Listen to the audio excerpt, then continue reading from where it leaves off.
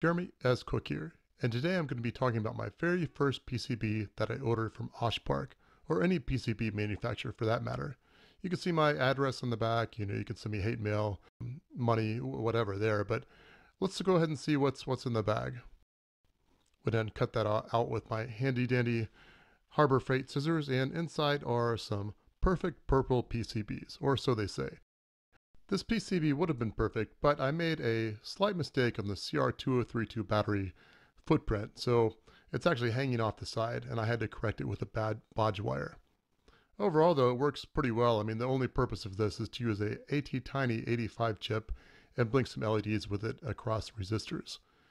Pretty simple thing to do, but I figured it was kind of like a hello world of the PCB manufacturing process. And I'm happy to note that the whole thing was pretty easy. OSHPark just lets you upload the board files to them, and they just make it from that.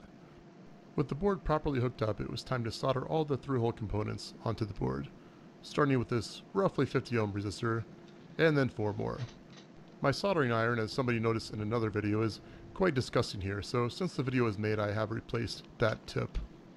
Clip the leads with these cheap snippers. Keep like 3 of these around the shop for these purposes. They're like $2 each on eBay, so yeah, I definitely recommend stocking up on those if you want.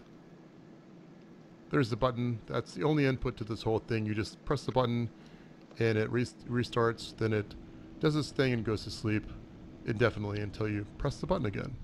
There's the ATtiny that'll power everything, going into the socket nicely. Good thing here is if I need to take it out, I can to reprogram or even flip the sides. And there's that bodge wire I was talking about earlier. That's attached the CR2032 holder to it. And that's a complete part. We'll see how it works. There's the battery and the program chip. When voila, it starts blinking. That's really a great feeling when it actually works the first time. As simple as this circuit is, it's still pretty cool. So, obviously I don't want to just stop with one blinking LED.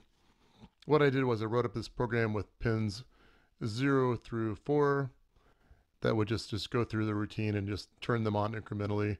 I could have used a for loop on this, but I didn't. So, and then at the end you can see the sleep routine. So after it does its thing, it just goes to sleep until it's ready to go again. Programming it using this chip clip, which is really useful.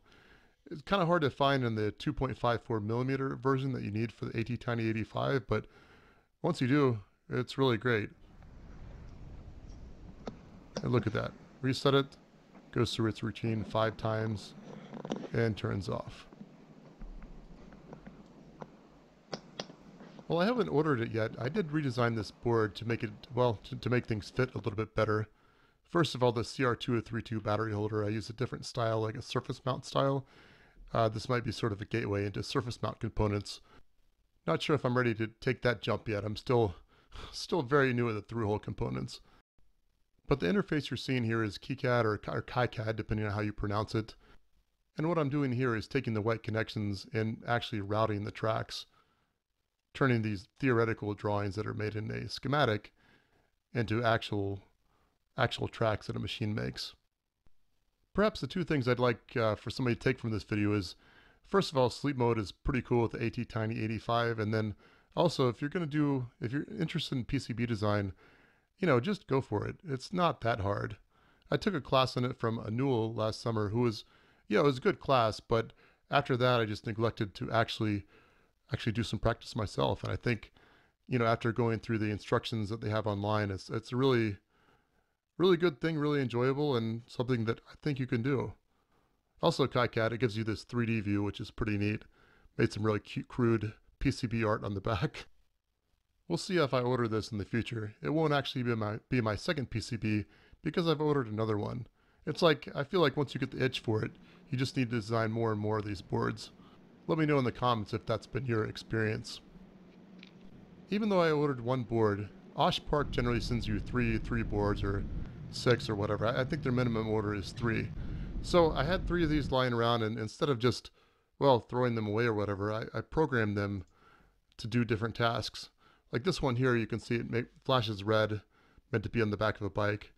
had to disconnect the battery to program that. So just a little tip if those chip clips don't work. And then the other one with just the 3 LEDs, that's meant to simulate a candle. I've got to say a real candle works better, but I guess if you're in a pinch, this will provide lighting. For what it's worth, I put the code for all 3 of these on GitHub, so I'll put the link to that in the description. You may find it handy for something, especially the sleep mode procedures. Thanks so much for watching and letting me show off my first PCB design. I'm really proud of this. I know I've got a lot more that I could do with it, but it really just opens up so many possibilities.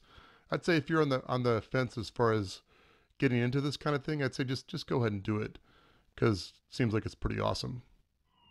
And I did put it on my bike, so that guy wasn't after me, but hopefully whoever he's going after is okay. Also, I finally got the service mount CR2032 batteries in from China. They wrap this stuff up really well, so I don't know, maybe I need to go ahead and order that new PCB. We'll just have to see. So again, thanks for watching. If you liked it, feel free to subscribe, give it a thumbs up, or leave me a comment, whatever you like. This is Jeremy S. Cook, signing off.